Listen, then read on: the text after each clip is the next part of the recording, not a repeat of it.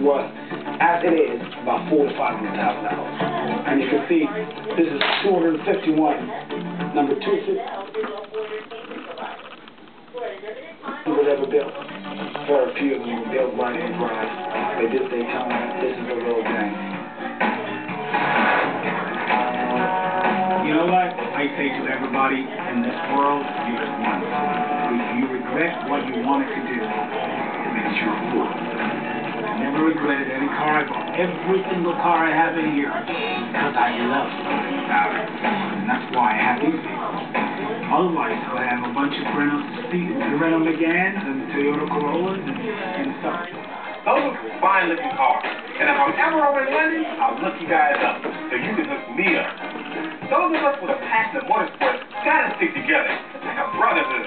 Well, that does it for Hot Rides and Cool Whip. I hope you guys had a blast. I'm Mad Mike, and we'll see you next time. Peace.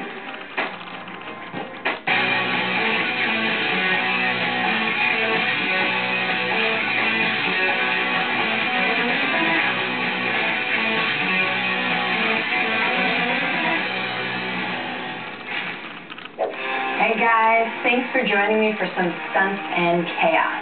I'm Michelle Lombardo, your host Go move the ball real fast. Go on. 30 minutes.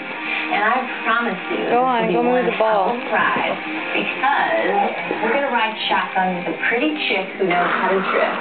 We're going to free fall with a guy who's addicted to base jumping. And we're going to show you a really awesome race for high performance spoofsies. But first, it's time for some big wave surfing. So, once upon a time, the Hawaiian Islands were known as the place to go to catch the biggest surfable waves in the world.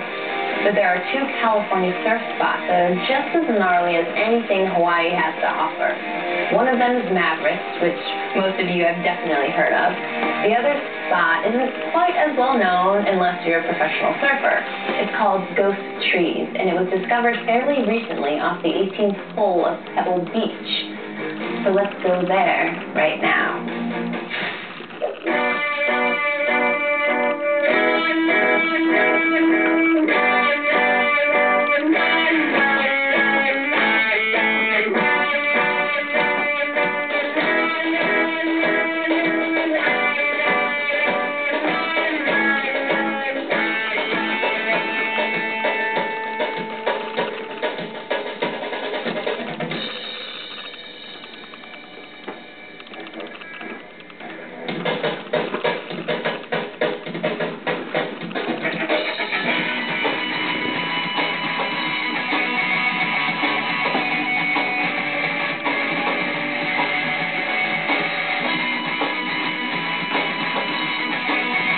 Gonna do a somersault. What? Gonna do a somersault.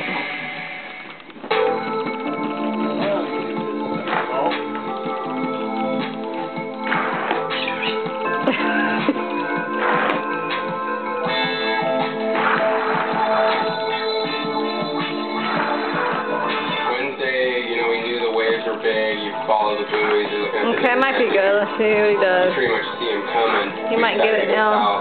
And I got the call from down there that there were some good waves. We saddled up pretty early and just went down there and got to the harbor around 6:30 or so, and it was like in the water launched. It was yet another big Wednesday.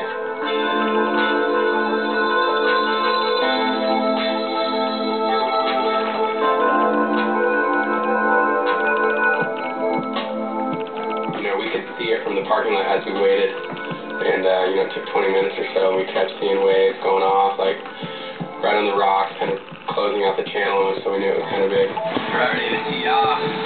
No, I'm just trying to, get psyched for what's to come. There's some like this one or other stuff. I think it needs more light. Just about to pull it out with a call up, and just try to stay calm.